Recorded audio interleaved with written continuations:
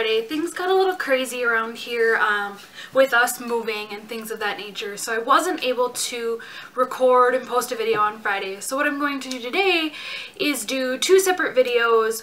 One about what I was going to talk about on Friday, so our fertility journey and kind of where we're sitting with that, and then I'm going to post another video a little bit later today speaking kind of about what I've been through so far with my husband in the Air Force and how I've been coping and things of that nature. So let's get started.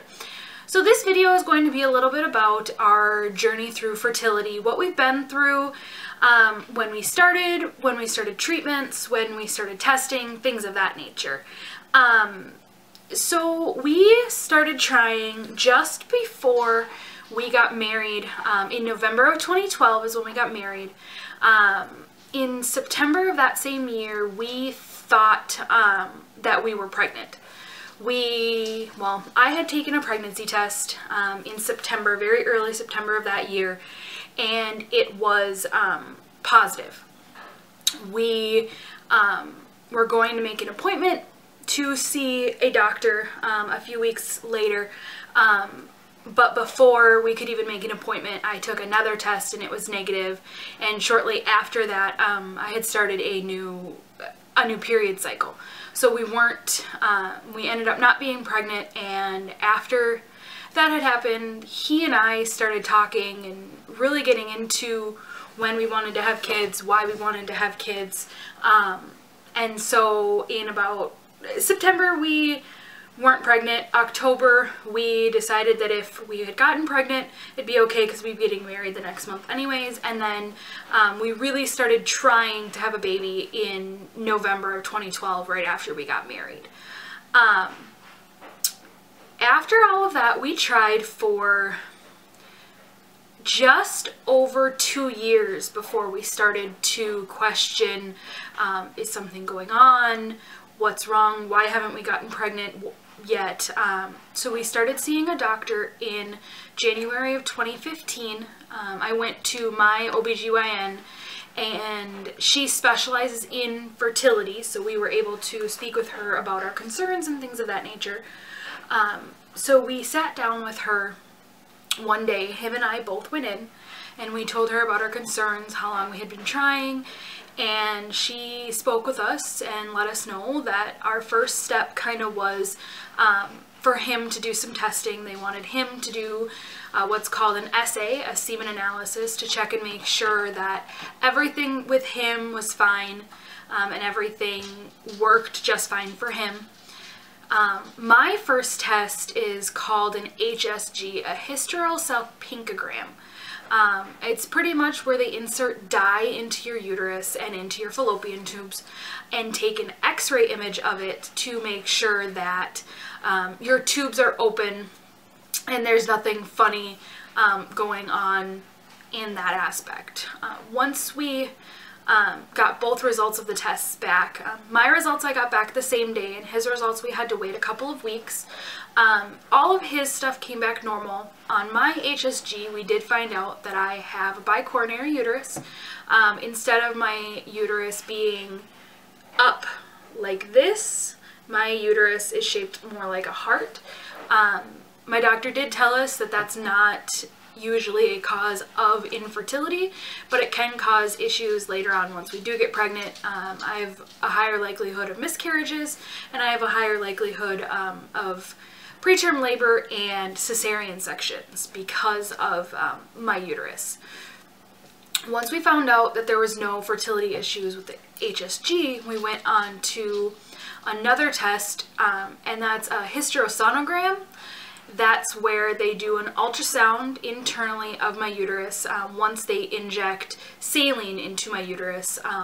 That's checking for any abnormalities, endometriosis, polyps, and things of that nature.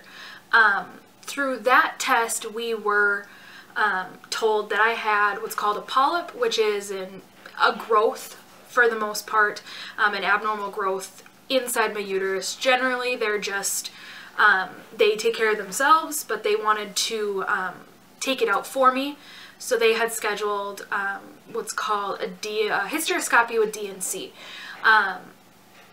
And pretty much they went in and did the hysteroscopy, which is when they take a big long tube and they insert it into your uterus, and it's a camera where they take it and they look and make sure that everything looks okay in there. And the D&C is something that people have when they have miscarriages and things like that. It's where they dilate your uterus, or they dilate your cervix, I'm sorry, and then they go in and they scrape the sides of the uterus to get everything out. Well, once they got in for this surgery for me and did the hysteroscopy, they went in and they found that what they thought was the polyp looked to be more that it was just a shadow on the hysterosonogram.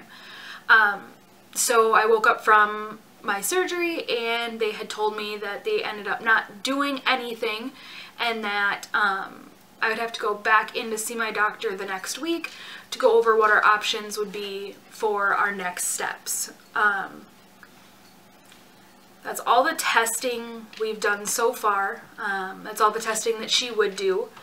And so since she didn't find anything on either of the 2 tests that she did, and all of my blood work came back normal, nothing was abnormal in my blood work either, she decided that we would do a couple cycles of a drug that's called Clomid or clomiphene, and it stimulates ovulation for the most part, or enhances ovulation to help conceive a child.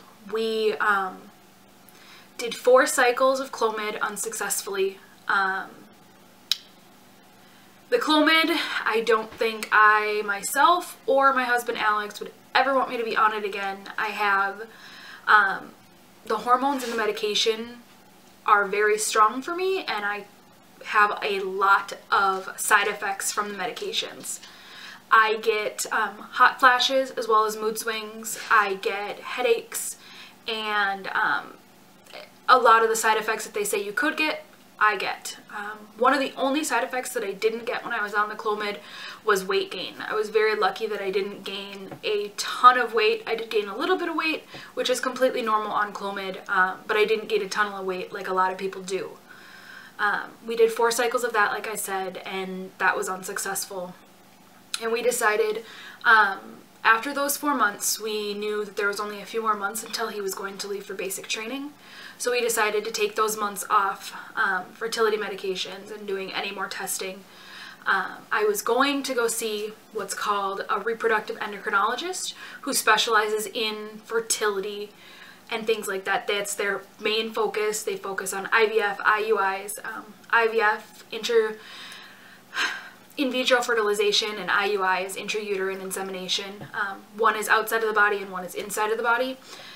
IVF, you take the egg out of the female and you take the sperm from the male and you fertilize them outside of the body, and then you reinsert them into the body and hope that they stick. And IUI is you take the sperm from the man and insert it into the uterus of the woman, and on a timed, specific, knowing exactly when that egg is going to drop time, and hope that it fertilizes itself and implants itself.